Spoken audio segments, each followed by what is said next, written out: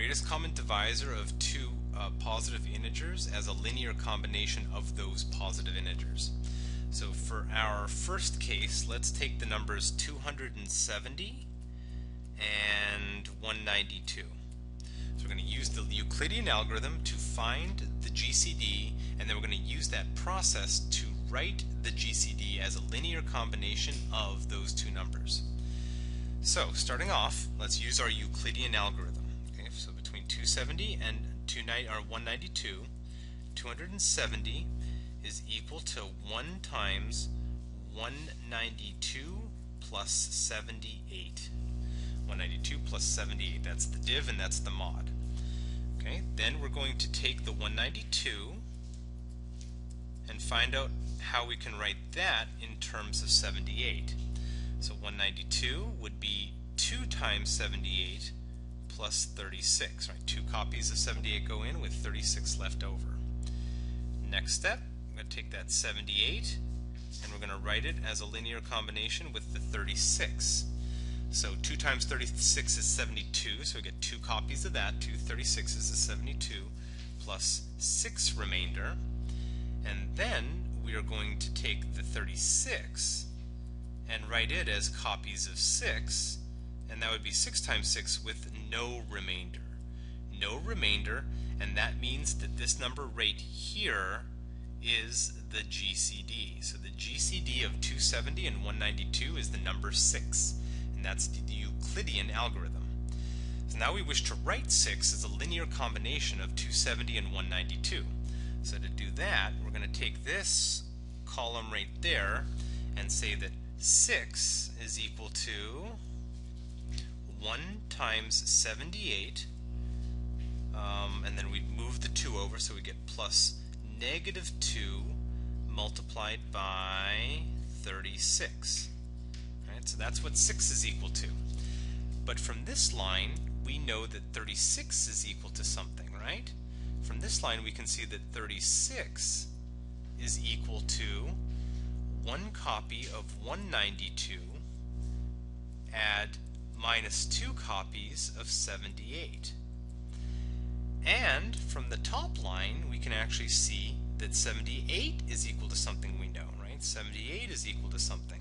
78 is equal to 1 copy of 270 plus negative 1 copies of 192. So remember, our whole goal is to write 6. So I'm coming back down to this blue one here, and I'm going to say 6 is equal to 1 times 78 plus negative 2 times 36, but I'm going to substitute the green in there to say that this is 1 copy of 192 plus minus 2 copies of 78. Okay, so 1 copy of 78 minus 2 times minus 2 would be plus 4 copies of 78. So we're going to get 5 copies of 78 from there. And from here we're going to get minus 2 copies of 192. So we're going to say minus 2 copies of 192 plus the 1 and the minus 2 times the minus 2, 4 more for 5 copies of 78. Okay, but we do know what 78 is. 78 is this. So now we can say we get negative 2 times 192 plus 5 times the 78, which is 1 copy of 270 plus negative 1 copies of 192.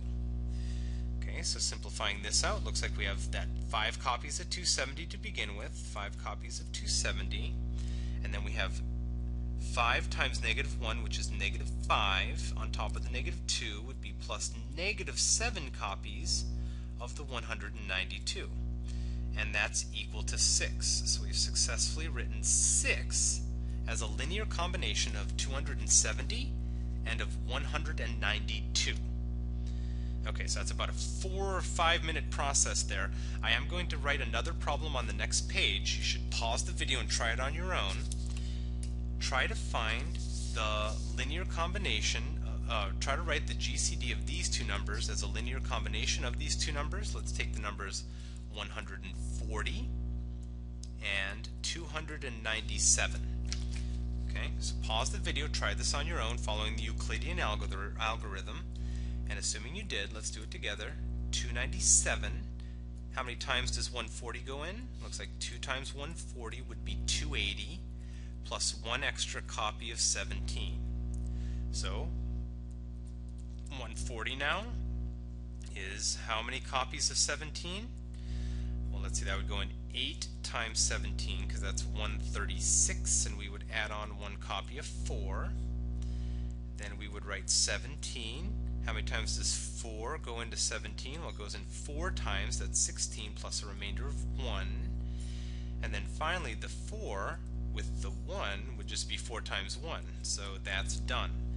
So 1 is the GCD. 140 and 297 are relatively prime. Relatively prime.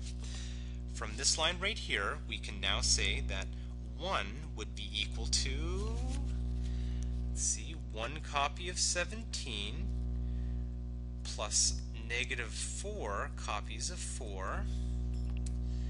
This line here would give me that 4 is equal to 1 copy of 140 plus negative 8 copies of 17.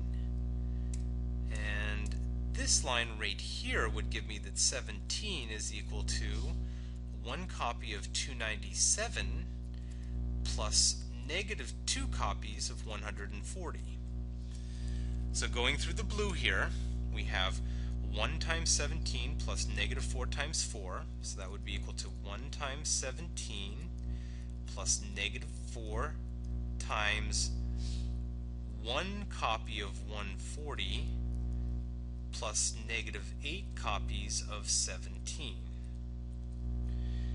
Okay, collecting like terms and distributing, we got negative 4 copies of the 140. I'm like moving the big one out in front. And then we have 117, but from the negative 4 times the negative 8, we're getting positive 32 copies of 17. So we're going to get a total of 33 copies of 17. Okay. Now let's get rid of the 17 by using the orange. So we get negative 4 times 140 plus 33 copies of the 17, which is 297 plus negative 2 times 140. So again, collecting like terms, it looks like we have 33 times 1, so we have 33 copies of 297. From here we're going to get negative 66 on top of the negative 4, so we're going to get plus negative 70 copies of the 140, and there we go. We have written 1 as a linear combination of 297 and 140 using the Euclidean algorithm.